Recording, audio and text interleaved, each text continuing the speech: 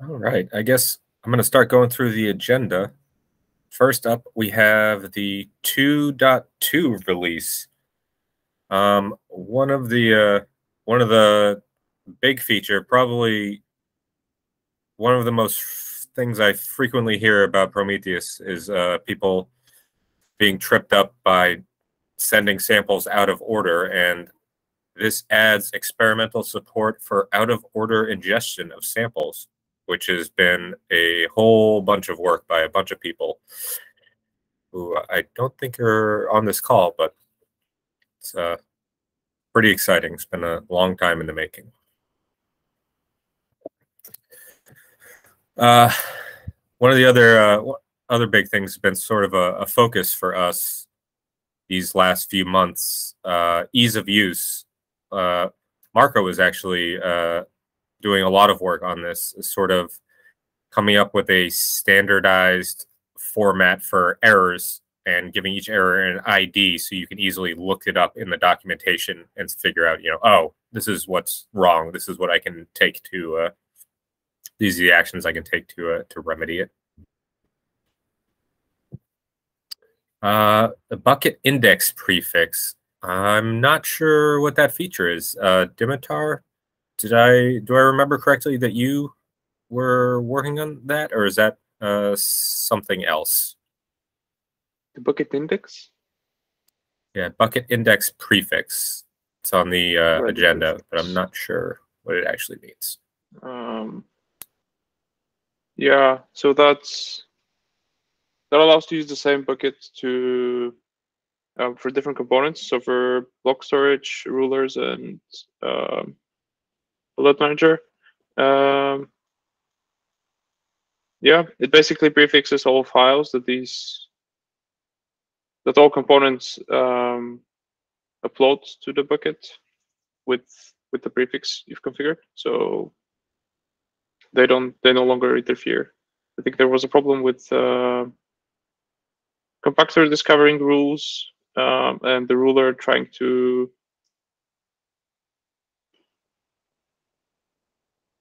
run blocks. I don't know. I'm not really sure the exact problems, but yeah, they were. Yeah, was worded correctly.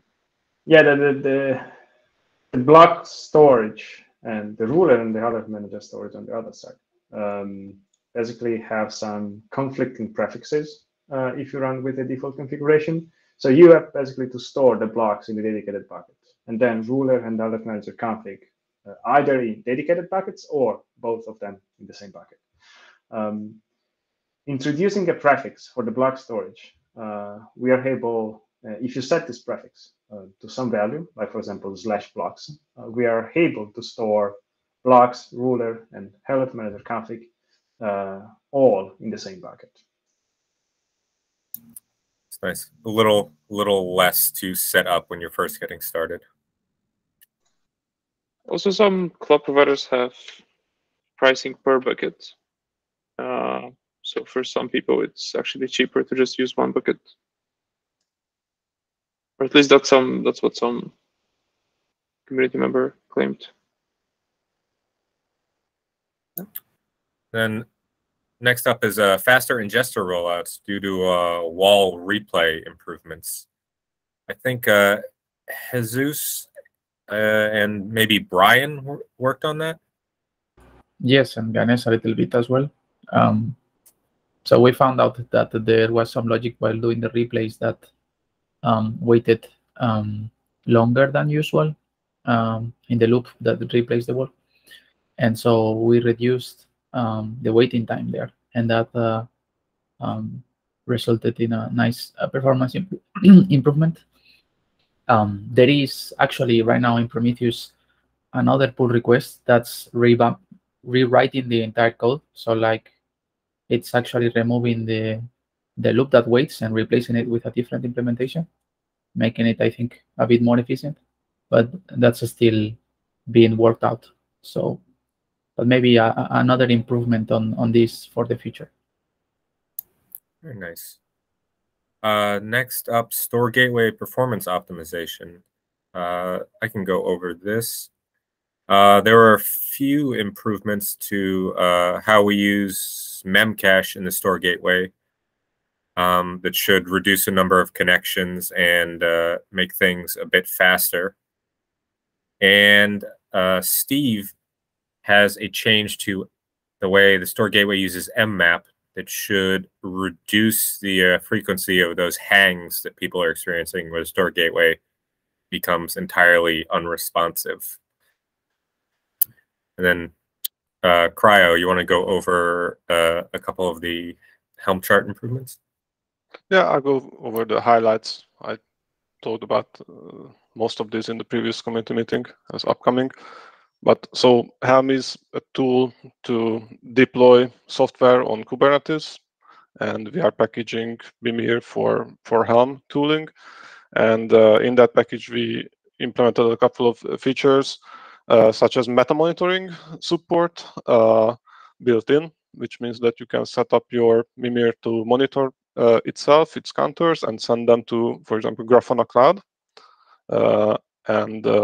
Which means, for example, even with the free tier Grafana Cloud account, you can start having your own meta monitoring for your Mimir, and which is useful for performance management and fault management, meaning troubleshooting.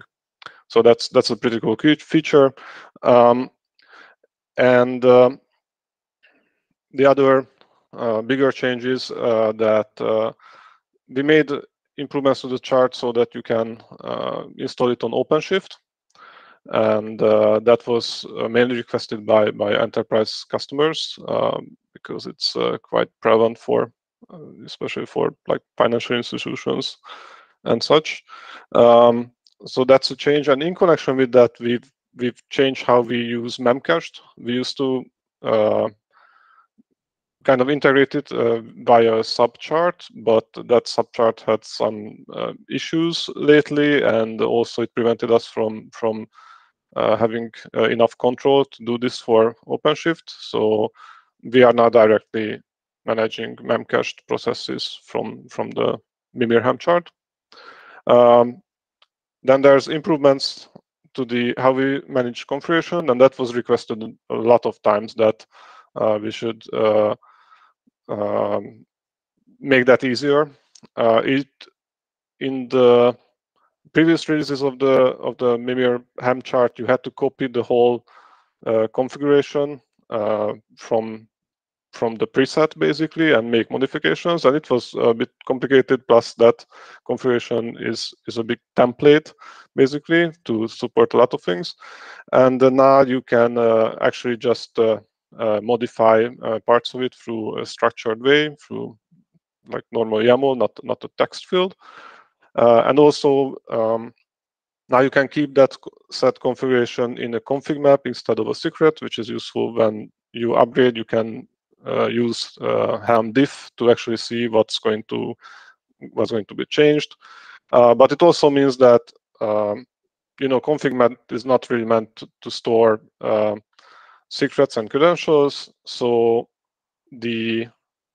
another thing that we turned on is that we can now expand environment variables in the configuration, so you can store your credentials in actual secret or vault or wherever safe, and inject them into the configuration, which is a nice touch.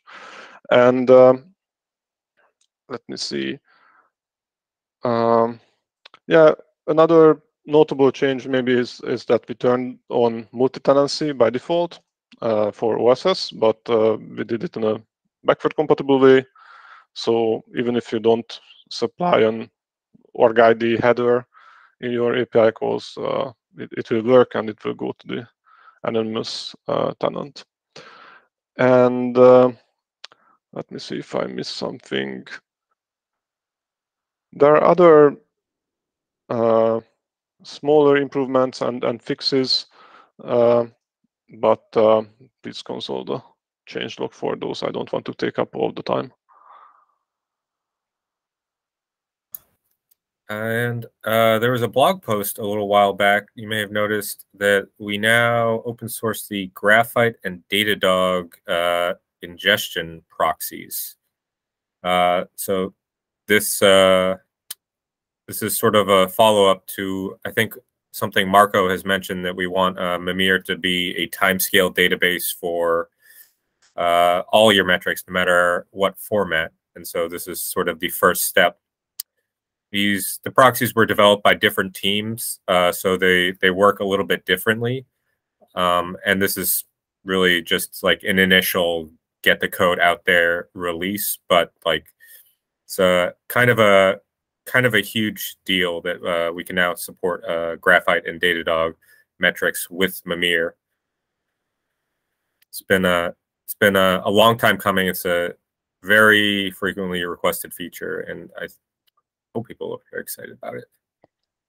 Yeah, so I can add a bit about that as well, because I was part of the squad who was basically doing this effort to open source these things. So yeah, basically we've implemented the Datadog/Graphite Write APIs, though in the background everything's translated into Prometheus, and it interacts with Mimir via remote write. Yeah, basically making it really low effort to switch to Prometheus just by updating agent your like Datadog agents and stuff to point at the proxies. And yeah, as a note, as you mentioned, it is experimental, these open source proxies, but we do actually also run them in Grafana Cloud, and they're like production.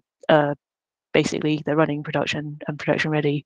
That way, it's just that the code and config needs a bit more consistency before we say the open source version is not experimental anymore, just because they were developed by different teams. There's like different ways of configuring and stuff, and we'd like them to be a lot more consistent, so easier to use. Also mentioned in the blog post is the influx proxy, which has been open source for a while, but we've been doing some work on it. It's a similar idea to the Graphite and Datadog stuff, but yeah, eventually we want to just merge them all together and make it more consistent and easier to use. Yeah. Nice. And then there's the blog post about the new write proxies, and a blog post I think that details query sharding, how that was used to speed up query performance up to 10x. I don't know if Marco, you want to provide some context on that, or should go on to what's next? No, I just put these links in the agenda because I think they're both great blog posts written by our team. So yeah, I invite everyone to check it out later.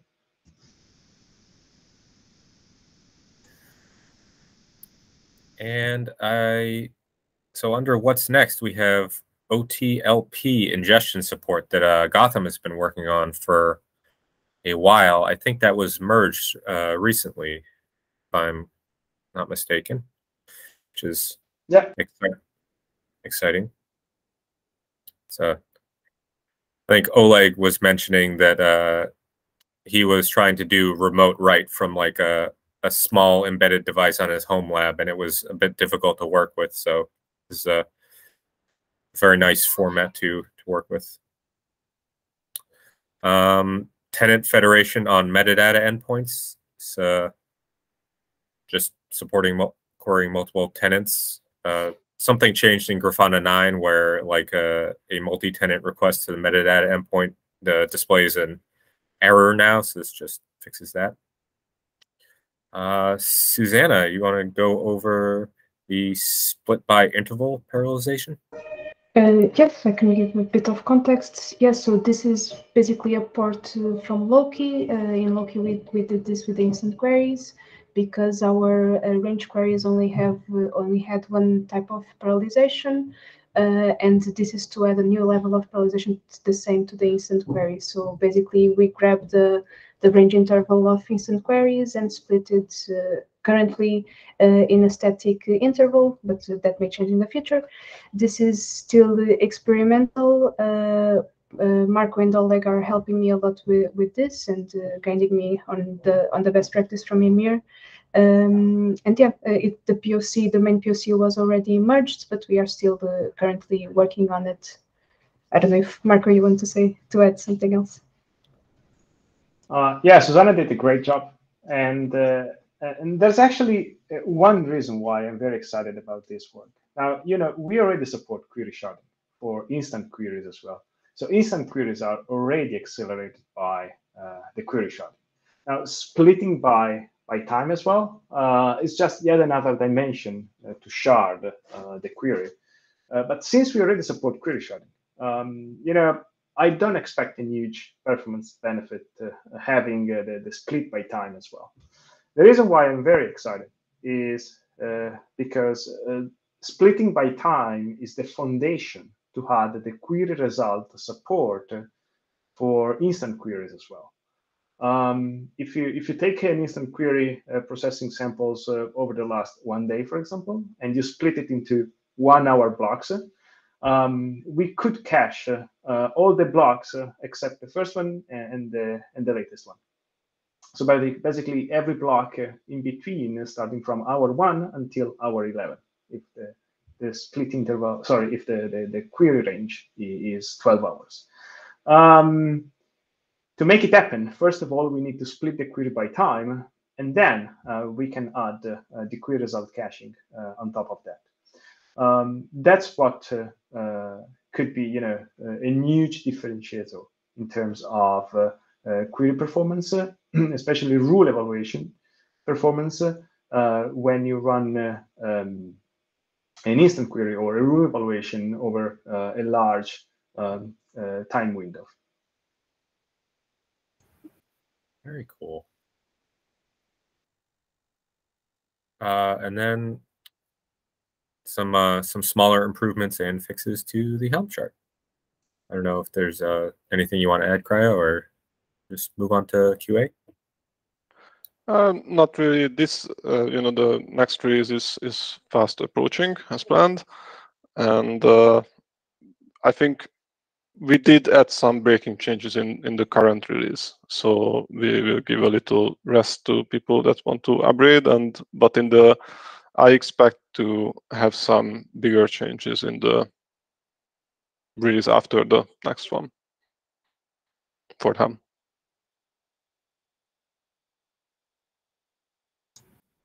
All right, and we have reached the open mic or QA section. So if anyone wants to share anything or you have questions, feel free to speak up, please.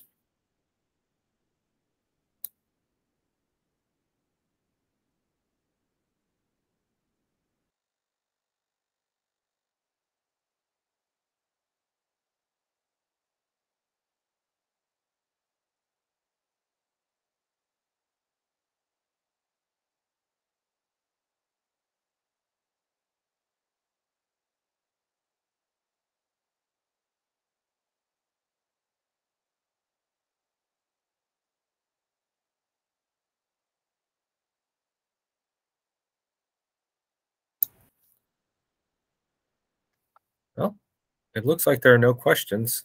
I'm super excited about 2.2 and everything that is coming up. I like that there are performance fixes in every new release. That's a refreshing change. Some software seems to get slower every new release. And if nobody has anything else, I guess we can end it early. All right. Take care, everyone. Thank you. Bye-bye. Thanks, Nick. Bye-bye. Bye, thanks.